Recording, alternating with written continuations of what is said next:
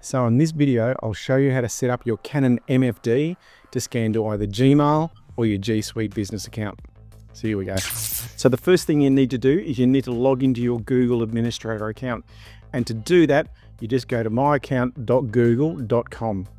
And from here, you hit your security tab on the left-hand side, which will take you to this page here. And you need to scroll down to your two-step verification. Now, if you don't have that set up, I believe you need to. So there are other videos out there on YouTube which will show you how to set up the two-factor authentication.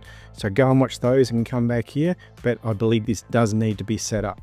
So all you simply do is you just click on your arrow once your two-step verification is set up. It will then take you to this page here. So you'll need to scroll down to your app passwords. And once again, click on your arrow. So we need to give the copier a name and then hit create. From here, you'll need to copy this password and save that. And then you'll get an alert from Google asking you to authenticate this password. So if we just click on here and then we click here and then yes, it was me, and save. So there we go. So that's critical. If you don't do that, it won't work.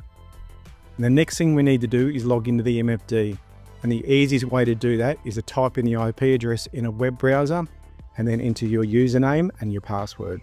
It will then take you to this screen here. Now there's a couple of things that we need to set up. So the first thing you need to do is you'll need to go to your settings registration. Once you're on this page, you click your send button here on the left-hand side. Then make your way up to network settings.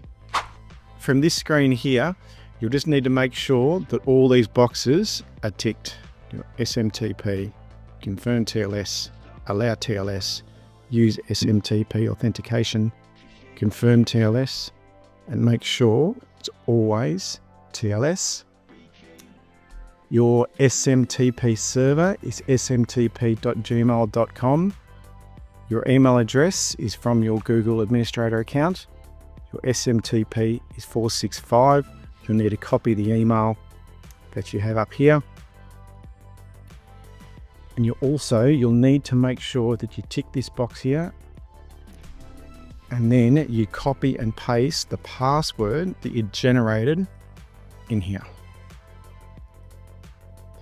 So once you click OK, it will take you back to this screen. Just click back on your network settings again, and then click on your check SMTP connection.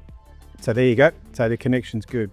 So what you can also do, you can also click on your common settings here and you can name the copier. So that's just where the email comes from. So you can call it whatever you like. And the last thing to do is to go to your address book here, scroll down. There's loads of different address books. I just use the One Touch. It's nice and easy. And then this is where you generate your email. So if you just click on, so now we're on this page here, make sure it says email, you put the person's name in, whatever name you want on the user interface on the copier, and then the email address for the person. So we'll just go and cancel that. Okay, so from here, you'll need to go to the photocopier, or you can log in via the remote user interface, and then you'll need to log in as an administrator. Then you need to hit your settings registration, device settings, function settings, send, email, specify port, and you'll need to make sure that says 465. And then you click that, you close that, and then you'll log out as administrator, click your scan, hit your One Touch, here's my email that I put in earlier, click OK. And that's it.